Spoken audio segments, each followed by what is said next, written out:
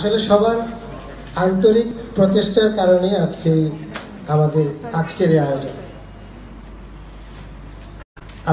আপনারা দেখতে পাচ্ছেন যে আমরা আমাদের অর্থে এই অনুষ্ঠান করেছি। তবে দু একজন আছেন যারা কিছু বেশি অর্থ দিয়েছেন অনুষ্ঠানটিকে আরো অর্থবহ করার জন্য। এই সংগঠনের ইতিবৃত্ত আপনারা জেনেছেন, বলার নতুন করে কিছু নেই।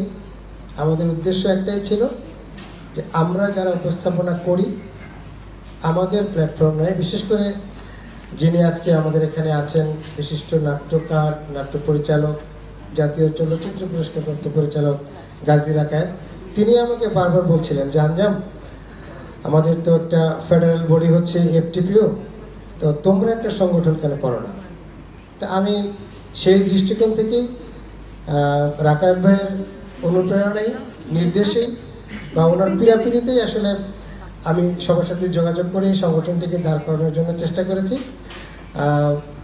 এবং যারা আজকে এখানে এসছেন প্রত্যেকেই খুব আন্তরিক এই সংগঠনের ব্যাপারে। আরেকটি বিষয় আমি খুব গর্বের সহিত বলতে চাই যে আমাদের এই সংগঠনের কেন্দ্রীয় সংসদ থেকে শুরু করে যারা সাধারণ সদস্য প্রত্যেকজন ব্যস্ত। আমাদের এখানে কোনো বেকার সদস্য নেই, যেটা বাস্তব সত্য কথা। প্রত্যেকেই ব্যস্ত। আজকে এখানে অনেকে আছেন শো ক্যান্সেল করে এসছেন, অনেকে আছেন হয়তো অনুষ্ঠানটা শেষ করে আরেকটি তার পারফরমেন্সে গিয়ে যোগ দিবেন। এটা আসলে আমাদের জন্য আমরা আসলে সবচেয়ে বেশি কাজ করি। আমরা একটা অনুষ্ঠান যখন হয় আধা ঘন্টা একজন শিল্পী গান গাচ্ছেন, একজন উপস্থাপক কিন্তু বসে থেকে হয় ঝিমুতে হচ্ছে, না হয় বাটার খেতে হচ্ছে, না হয় চা খেতে হচ্ছে। তারপরে ওনার গান গাওয়া শেষ, আবার আমরা গান গাবো। একদম শেষ একজন দর্শক যখন থাকবে তখন আমাদেরকে বিদায় নিতে হবে। আপনাদের সবাইকে ধন্যবাদ। আমি এই অনুষ্ঠান শেষ করছি। তো আমাদের কাজটা শুরু থেকে শেষ পর্যন্ত। তবে আমাদের মূল্যায়নটাও আমার মনে হয় সেভাবেই হওয়া উচিত। আমার এখানে দাবি রাখার মতো কেউ নাই। আসলে চ্যানেলগুলো যারা এসছেন যদি পারেন দু একটা শব্দ প্রচার করেন যে আমরা যারা টেলিভিশন চ্যানেলে কাজ করি, 1 ঘন্টার একটা অনুষ্ঠান উপস্থাপনা করে একজন উপস্থাপক যে পরিমাণ পারিশ্রমিক পান তার চেয়ে অনেক অনেক কম পারিশ্রমিক পান একজন উপস্থাপক, যেটা কোনোভাবেই কাম্য নয়। এবং আমি আজকে এখানে এফটিপিওর একজন নেতা উপস্থিত আছেন, 2 জন নেতা উপস্থিত আছেন। আমি রাকায়েত ভাইয়ের কাছে অনুরোধ করব, আমরা একটা নিয়ন্ত্রণে যেতে চাই যে আমাদের সংগঠনের বহির্ভূত কাউকে দিয়ে যেন কোনো টেলিভিশন বা মঞ্চ অনুষ্ঠান উপস্থাপনা করা না হয়।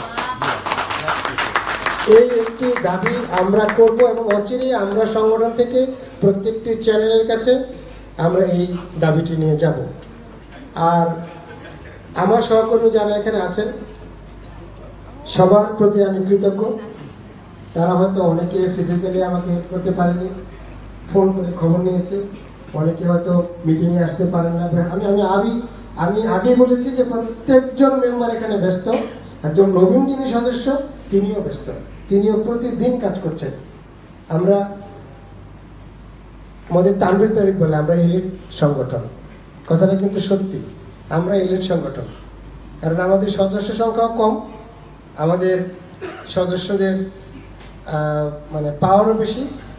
কারণ আমরা শুরু না করলে অনুষ্ঠান শুরু হয় না, আমরা শেষ না করলে অনুষ্ঠান শেষ হয় না।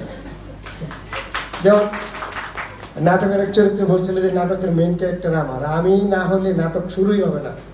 সে হলো দরজা খোলে, নাটকের প্রথম শর্ট হলে দরজা খোলা। তো যাক, আমি একটি গল্প দিয়ে আমি আমার বক্তব্য শেষ করব। তো একটা সময় ছিল যে আমাদের এই দেশে বিশেষ করে গ্রাম অঞ্চলে প্রচুর নকল হতো। যখন আমরা ম্যাট্রিক পড়ি তখন ঢাকা থেকে পাশ করার জন্য গ্রামে যে পরীক্ষা দিত ধনীর দুলালীরা, আপনাদের মনে আছে কিনা জানি না। তা আমি সেই এলাকারই ছেলে, গাজীপুরের ছেলে, কিন্তু আমি নকল করিনি তখন, এটা আমি শিওর। তো এরকম একজন স্টুডেন্ট সে সব কিছু নকল করে পাশ করেছে, ম্যাট্রিক, ইন্টারমিডিয়েট, অনার্স, মাস্টার সব। সে চাকরি ইন্টারভিউ দিবে, সেখানেও নকল করতে চায়। তো তার সম্ভাবনা নাই। একদম সর্বশেষ একটা সম্ভাবনা তার আছে, 2 জন মাত্র প্রার্থী, একজন খুব ভালো স্টুডেন্ট, আরেকজন